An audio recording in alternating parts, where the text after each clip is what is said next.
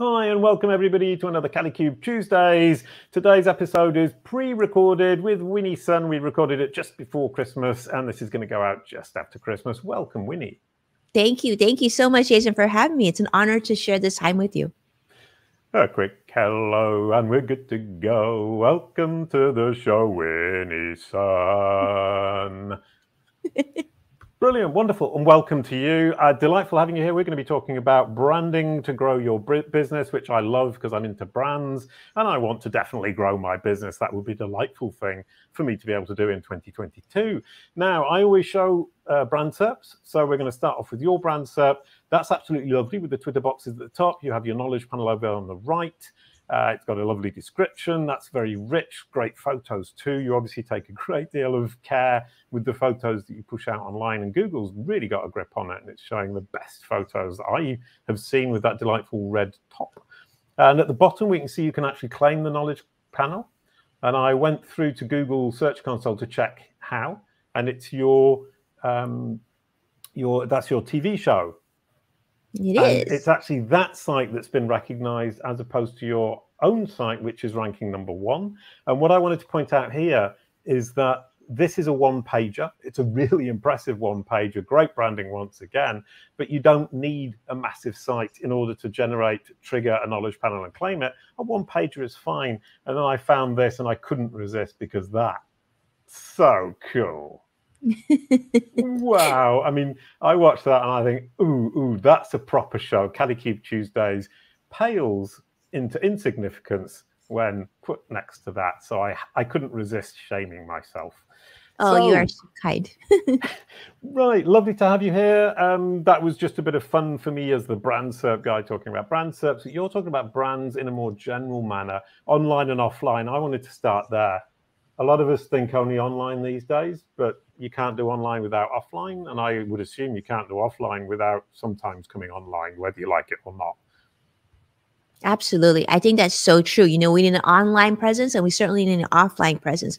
And I always say, like, in order to, they always say it's kind of like the chicken and the egg idea of which one do you start with first. And as you know, I love branding. I think it's such an important piece of what we do for business.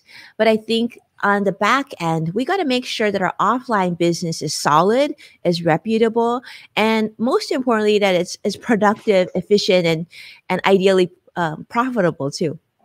Right. Yeah, because I tend to come from an aspect of, I just think about Google. I actually just had two meetings today where all we talked about was Google. And I think as somebody from the SEO community and somebody who's been in the digital marketing community perhaps too long, I forget that there's a whole world out there, and branding is much more than just your appearance on Google. I mean, let's start with offline. As you said, you've got to be a good, solid, reputable business offline. Where does that start and how do you start building it efficiently? So, Jason, I think it's a great question. You know, when I think about offline, I think about your day-to-day business and what that reflects to what your customers or your clients say about you when you're not in the room, or even when you are in the room, because those are also very, very important organic relationships, and that's your reputation, right? There's one thing that we see online, on TV or on social media, and you can have a certain persona, but then what is the end result? If you have a business like I do, a service business or even a retail business, you have goods and things that you're selling, what does your client feel in that experience? And I think we need to spend a lot of time making sure that we truly have raving fans offline as well as online, because I don't think you can do one without the other. And I think the offline is so important because your reputation, they might love you online, but once they become your client or customer, are they going to still love you as much? And I think we need to spend a lot of effort, focus and really researching that. And if the answer is I'm not sure, then that's a great opportunity to make sure. Right, yeah. I mean, I think that idea of real life relationships with our clients and our customers is actually quite, I don't know, it's moving away in my brain at least. I mean, I think COVID's probably made it worse from that perspective, is that we're not face-to-face quite so much. And the face-to-face we do tend to have these days, at least in my experience, has been through Zoom or StreamYard.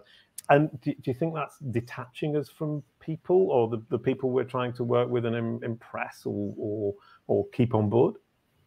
Jason, that's a good question. I have my television show. We've turned it virtual, but a lot of what I do on a day-to-day basis, nobody actually sees on camera. And that is, like you said, I'm doing Zooms with clients, prospective clients. I did another meeting yesterday. I'll have probably another meeting today. We do a lot of meetings with prospective or existing clients.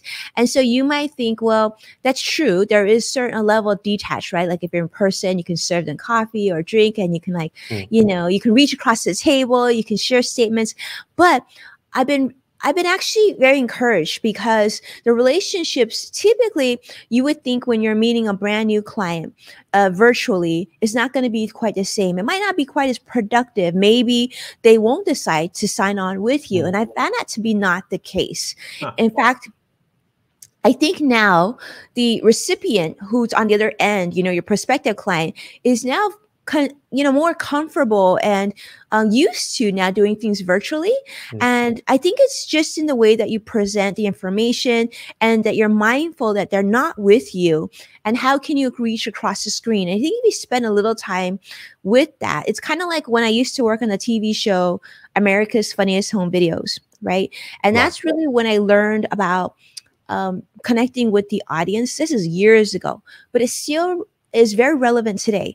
So that's the piece. If you can learn how to transition your business virtually, it's not even if and when, it's that you really need to. So get to a point where you're able to, because what I've always said is, if a business depends on you being face to face with someone each and every time for you to have new business, then you've got a really unsustainable business, because at some point we're going to need days off, for whatever reason, and you still need to be able to generate income during that time.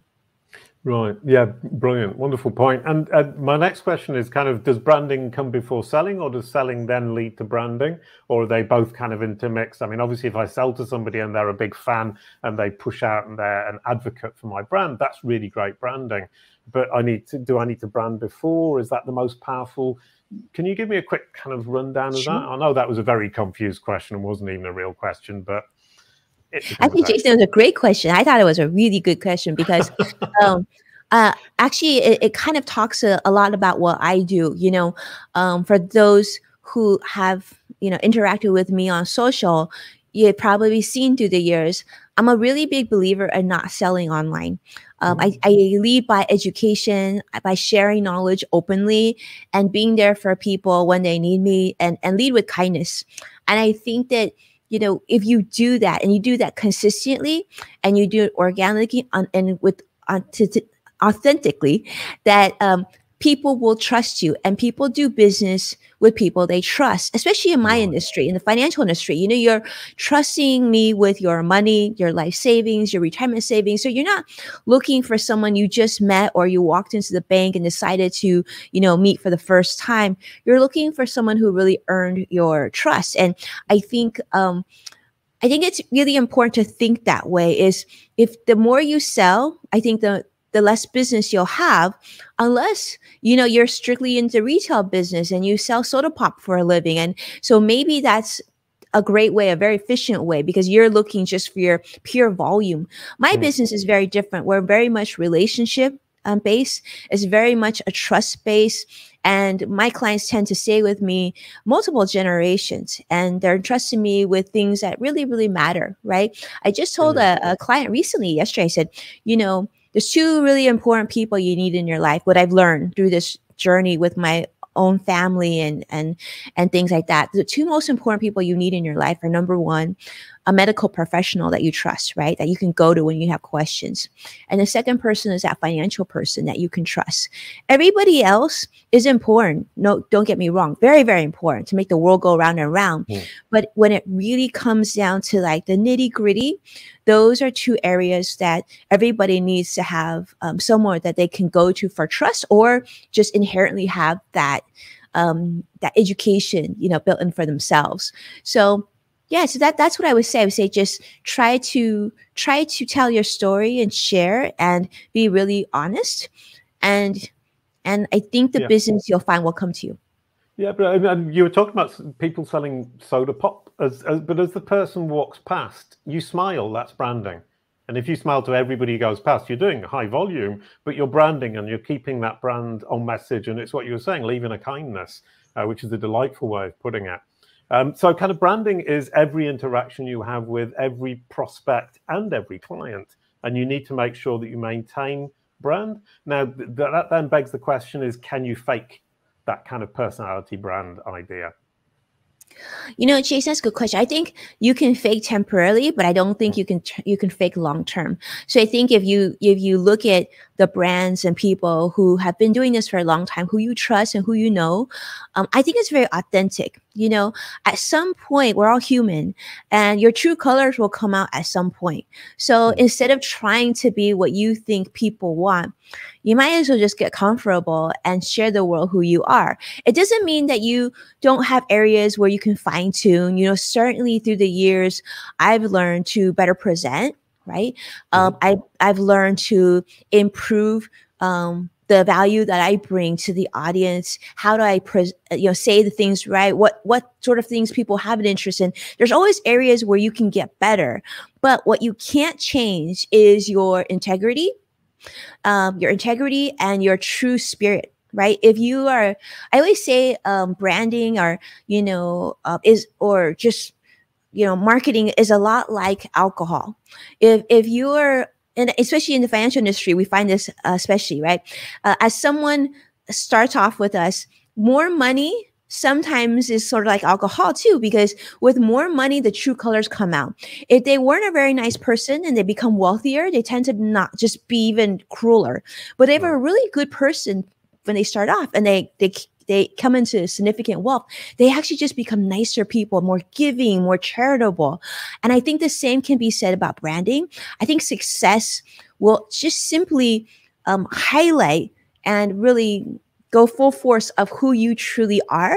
And so I think, for those of you who maybe had bad experience with certain people, not to worry, just focus on yourself, be the best version of yourself that you can be, and everything else will fall into place. And if it doesn't, so be it. It'll be fine.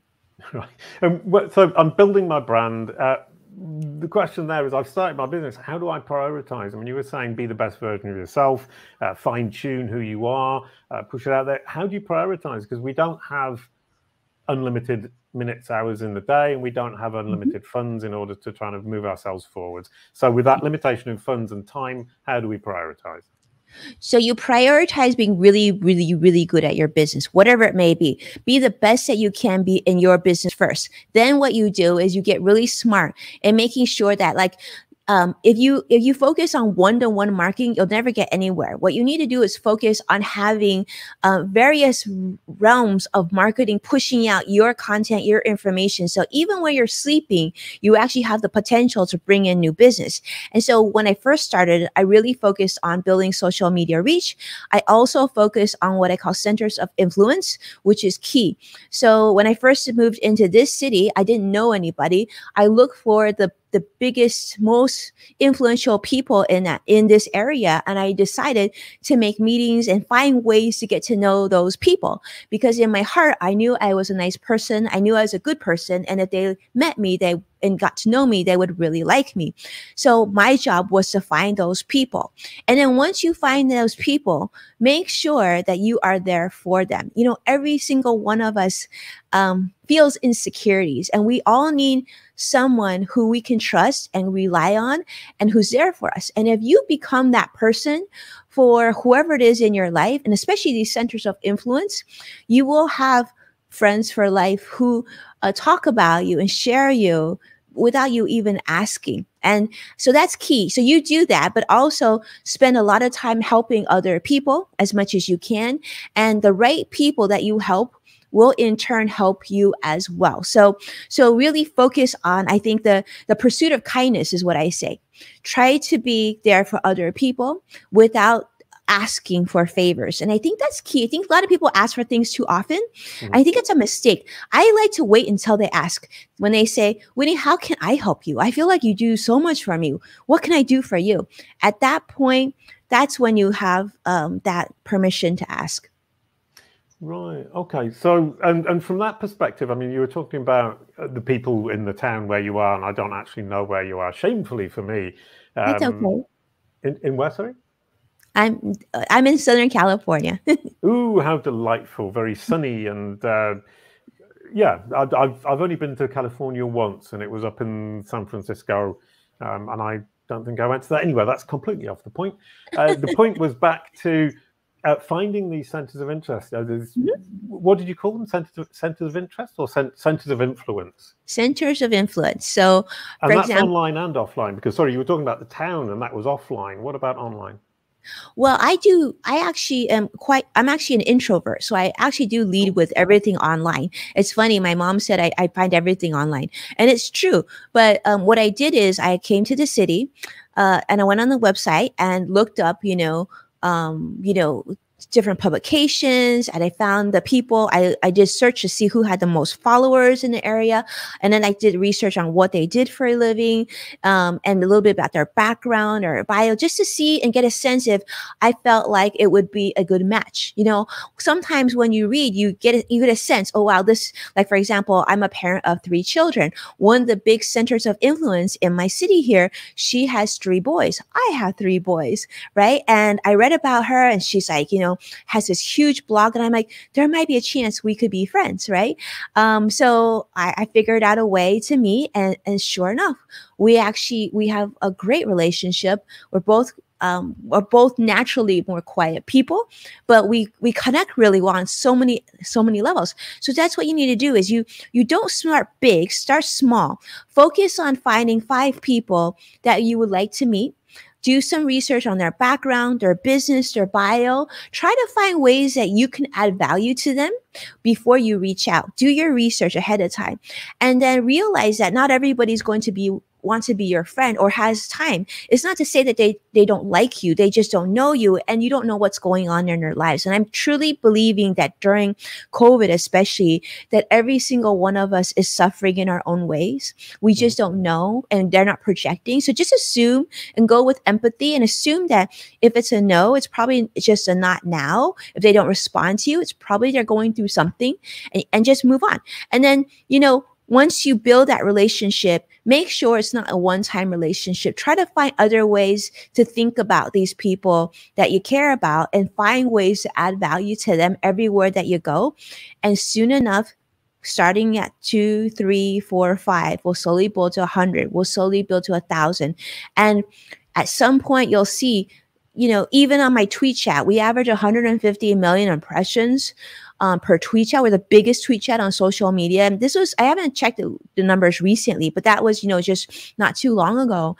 And the core group still is, probably less than 100 people, but the impressions are so large. So you don't need to be friends with a ton of people. It's always going to come down to quality over quantity. And here's the thing too, they don't have to all be your client to be very, very meaningful to your business. And that's something I think we always have to recognize. Most of the people that I'm connected to on social are not my clients, but they surely have very, very influential for me to bring in a whole bunch of more other clients. Right, yeah, Anton would love you for that, because he's really into the idea of helping people, communicating, and don't expect to sell to everybody. You can Yes. actually just hang out with people online or offline without actually needing to sell. And that kind of the next part of this question is, we've been talking about branding, and so it's been very much about personal branding, and you've applied it brilliantly to your company because your company is so associated with you. Now, how do you make that leap as basically saying, I've got a personal brand and I can leverage that to my company? Then my company becomes its own entity that has its own personality. How do you bridge that gap? So that's a good question. I think, it depends on what type of business you're in, right? Certain businesses can market the business brand very, very effectively, like an Apple, right? My business is really about that personal relationship, people trusting me. So it is about the personal brand. It's not so much about the company. And our business has been around a really, really long time, which is very unique in our industry too, because we have a very loved brand and our clients love us. And we've been doing, and we've always maintained small. That's something that we've done by design. We never wanted to get that big because we wanted to make sure my philosophy was this: if we had a client call in and they had to say, they could say, hey, blah, blah, blah, my name is Will. And then someone on my team was like, hey, Will, blah, blah, blah. They would immediately know the name. I felt like if someone called and they said, my name is such and such, and we couldn't tell by their name and their voice, then we had grown too big. And I felt like then we couldn't provide the value that we were well known for. But to answer your question, I think, in this day and age, if you're running a small business, you have to have a face to that business because your name isn't so big that it becomes iconic. And at some point you can pull away, just like many, leaders have. But I think it's an opportunity. And I'm a very much of an introverted person, a very private person. So it was really hard for me to be comfortable with that. But I think I've learned that, you get to decide on what you want to share and what you don't want to share. And, if you don't become a voice for your business, then your industry becomes a voice for your business. And in the financial industry, that would be very difficult for us because, when I was just starting off, Bernie Madoff would have been our voice, and the people who took down Lehman Brothers would have been our voice. And I knew in my heart that that was not representative of our business. And therefore I had to stand up and say, okay, I'll do this. I'm going to start talking about what it is that we do and sharing the knowledge that we do with our clients on a one-on-one basis that we knew was very effective.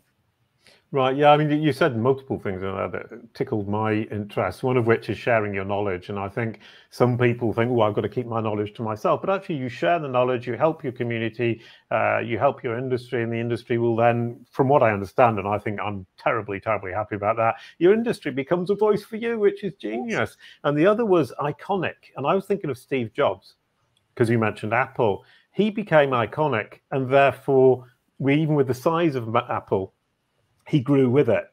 But as you say, there comes a point, unless you're going to become iconic like Steve Jobs, you're going to have to step away, at which point the company takes on its own personality. And I love the idea the industry speaks for you. It does. So, and I'm going to jump on that real quick, Jason, think about it this way too. Let's just take one moment. If, say, same example, Apple, Steve Jobs. We got to know Steve Jobs because of his turtleneck and his speaking and everything. If Steve Jobs had decided, okay, you know what? I'm now going to start an electric car company. I'm going to now sell soda pop. You would pivot as well. And you would get excited about that soda pop. So the company, you're still going to love Apple, and that's great. But there's opportunities for there to be two entities within one entity. And it gives you as an entrepreneur so much more bandwidth. To give you an example, in addition to the financial industry, I've worked with brands such as Hilton. I've worked with Chase, with Intuit, with Sallie Mae, with Hyatt, like all these different brands, or Hertz Rental Car, I should say, all these different brands you wouldn't necessarily think of when you think of my company. But that's what's really interesting and what's a really wonderful opportunity here, because as people, we're not one-dimensional. We have different interests and hobbies and loves. And who said we had to fit in a box? So I always say, if people are trying to fit you in a box, you should start creating more boxes for yourself to a point that you're happy. So you feel like you're able to stretch your creative muscles a little bit to see what else is out there for you. Because I think it would be, if you limit yourself, you're never going to reach your full potential. And I feel like that's doing a disservice to yourself.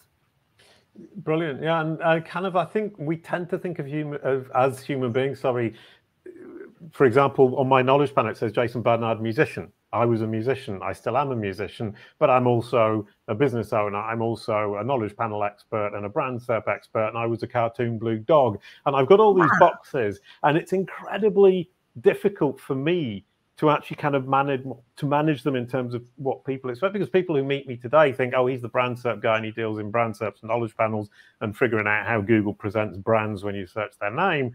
But there's much more to me than that. And you're saying, be proud and present it to people and use it as part of your personality, which is going to build your brand and help you build your company. Yes, because I would love it. I mean, I love the fact that you're a musician. I love the fact that you sing at the beginning. I think you're so memorable and interesting. Also, it makes you more human than Very just memorable, another. despite the fact we're wearing the same clothes and we look the You same. know, we probably planned that a little bit. I'm kidding. We did it.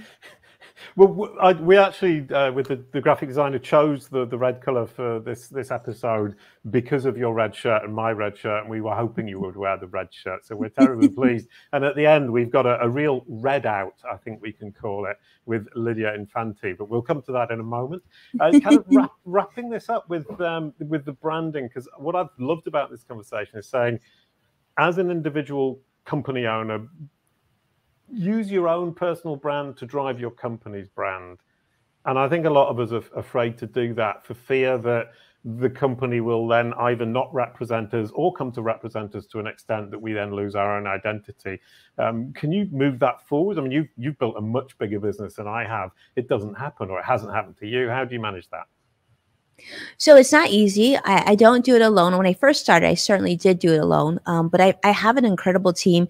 I think for me, I've been grateful. I'm very fortunate to keep my relationships in my life for a really long time, right? I've been married over 20 years. My business partner, not my husband, my business partner and I have been business partners for over 20 years. Most of my team has been with me, you know, so long, like some of them over a decade. So I do have a tendency to retain people in my life, relationships, friends, and everyone for a really long time. And I think that's one of the things that has helped me move forward, because you need to depend on people who know your brand, who understand you, and can pick up things in areas that you're not good at. So I try to find really good people. That's kind of my main thing. Find a really, really good people to work with. And then everything else can be trained and gotten used to over time.